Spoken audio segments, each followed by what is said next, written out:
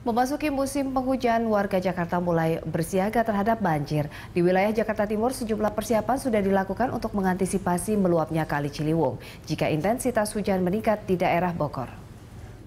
Salah satu yang menjadi langganan banjir di Jakarta adalah di Gang 4 Kampung Pulo, Jatinegara, Jakarta Timur. Ribuan warga di kawasan ini selalu menjadi korban dari kiriman air banjir akibat meluapnya Kali Ciliwung karena intensitas hujan yang cukup tinggi di daerah Bogor dan Jakarta.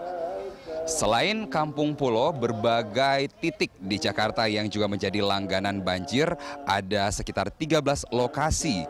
Selain itu, di Jakarta Timur terdapat beberapa tempat, misalnya sebut Bidara Cina, Kampung Melayu, Cipinang Melayu, Cakung, Matraman, Kebon Manggis, Pasar Rebo, Kramat Jati, Makassar, Kampung Gedong, Balekambang, Pinang Ranti, dan juga daerah Jatinegara. Berhubungan dengan persiapan akan adanya banjir pada bulan ini, Wali Kota Jakarta Timur Krisdiantoro mengatakan bahwa pemerintah Kota Jakarta Timur telah mempersiapkan berbagai persiapan. Salah satunya adalah membentuk posko banjir di sejumlah titik. Seperti di Kampung Pulo ini sudah ada satu titik posko yang disiapkan oleh pemerintah jika air tiba-tiba datang menimpa rumah warga di kawasan ini.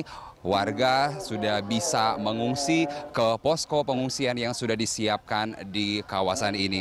Dan selain itu juga sejumlah perlengkapan posko banjir seperti kelengkapan perahu karet di kantor wali kota disiapkan sekitar 4 buah, dan di setiap kecamatan sendiri juga disiapkan 2 buah per kecamatan. Dan diharapkan dengan adanya persiapan ini nantinya jika banjir menerjang sejumlah kawasan di Jakarta, warga juga sudah siap sedia. Dan memang diharapkan terus-menerus bahwa warga juga mendukung dan mensupport program pemerintah pada saat datangnya banjir untuk selalu waspada, bahkan menjaga kebersihan, misalnya di selokan-selokan sekitar rumah, tidak membuang sampah di bantaran Kali Ciliwung, dan juga menjaga kebersihan agar supaya banjir sungguh-sungguh tidak memakan korban, dan warga juga siap sedia untuk bisa mengungsi ketika banjir kiriman yang besar menerjang Jakarta.